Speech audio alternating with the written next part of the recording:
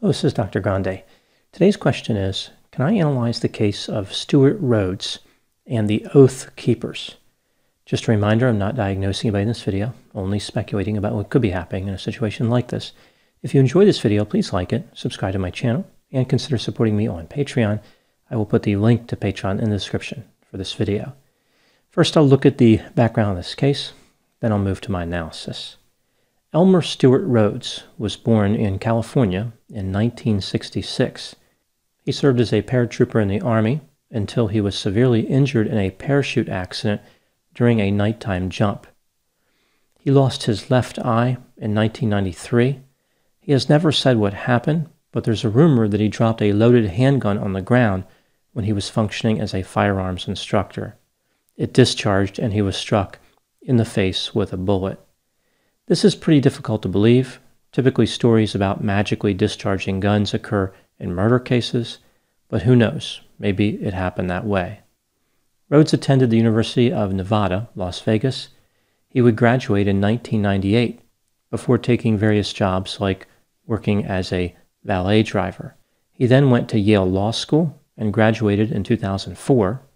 He clerked for a justice on the Arizona Supreme Court and eventually moved to Montana. Rhodes would be disbarred in December of 2015 after failing to respond to grievances filed against him in Arizona.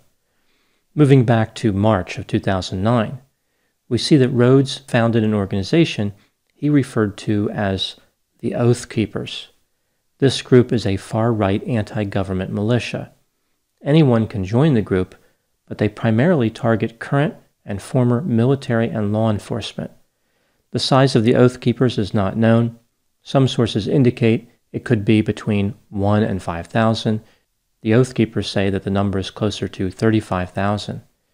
The group has inserted itself into a number of issues, showing up at various places around the country where there is some type of unrest or dispute. They typically choose events that are connected to their anti-government message. For example, members showed up to defend the Bundy family during the notorious 2014 standoff against the Bureau of Land Management. The Oath Keepers maintain a number of beliefs and policies. Here are just a few examples. The group believes that military and law enforcement personnel need to stand up against the government in order to defend the Constitution. The group wants these individuals to keep their oath in order to prevent tyranny, even if that means forming an armed rebellion. The group has concerns that the government will try to destroy gun rights and subjugate the population. They believe that government officials are conspiring to form a new world order. The group does not tolerate any type of discrimination based on race, religion, or nationality. They want to avoid the mistakes that other anti-government groups have made and not alienate potential members. Historically, the group has not been fans of Republicans or Democrats. They have a particular disdain for Barack Obama. The group's origins can actually be traced back to protesting Obama's election victory in 2008. Interestingly, the group does like Donald Trump. They became emboldened when he was elected. During the riot at the U.S. Capitol on January 6, 2021, about 30 to 40 members of the Oath Keepers were present, including Stewart Rhodes. Some members entered the Capitol as part of the riot and were later arrested and charged with crimes like obstruction of Congress. Rhodes claimed that they were just there to provide security and they were never supposed to enter the Capitol. The members who entered the Capitol went totally off mission, according to Rhodes. After the riot, many anti-government groups noticed that Rhodes was not arrested. He was accused of being an FBI informant because the group members figured that was the only way he could avoid being charged. A few Oath Keeper chapters broke away from the group. They decided to operate independently of Rhodes' leadership. In January 2022, Rhodes, along with 10 other members of the Oath Keepers, were charged with seditious conspiracy in connection with their behavior at the U.S. Capitol. I suppose the anti-government groups now owe Rhodes an apology. It looks like he was not an FBI informant after all. Seditious conspiracy is related to the use of violence to hinder the execution of federal law. It carries a maximum sentence of 20 years in prison.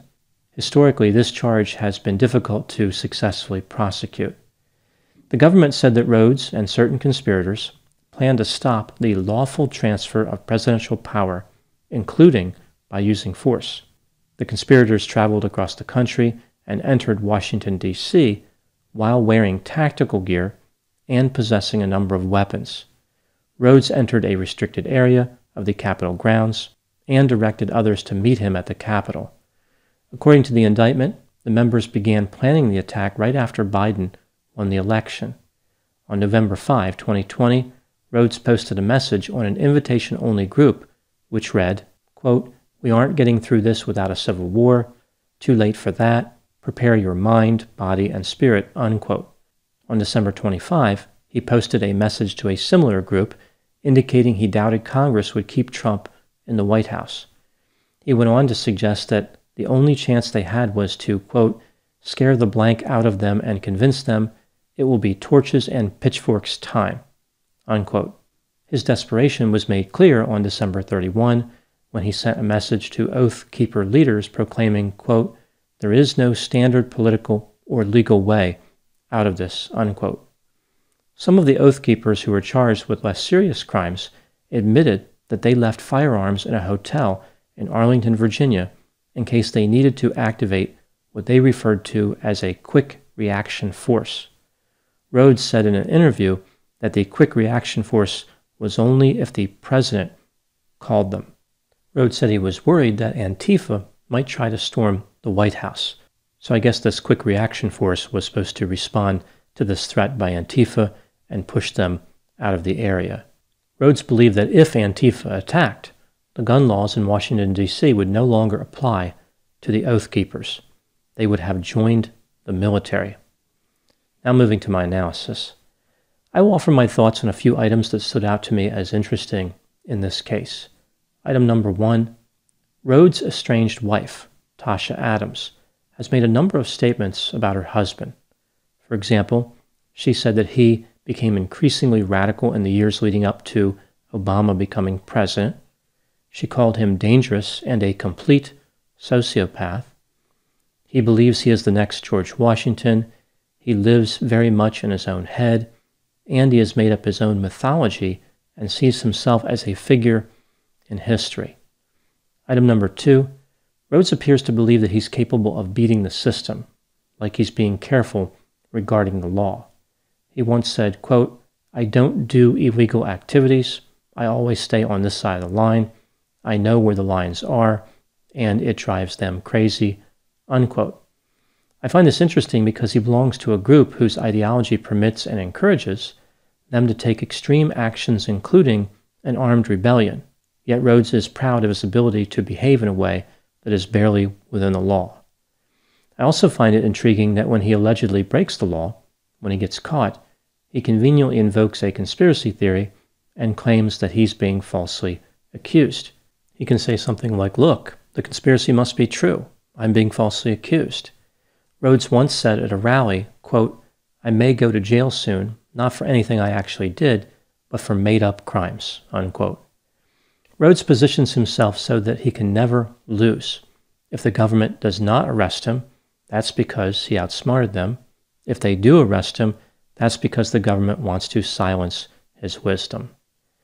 Item number 3, when Donald Trump first started running for president, the Oath Keepers did not appear to be big fans.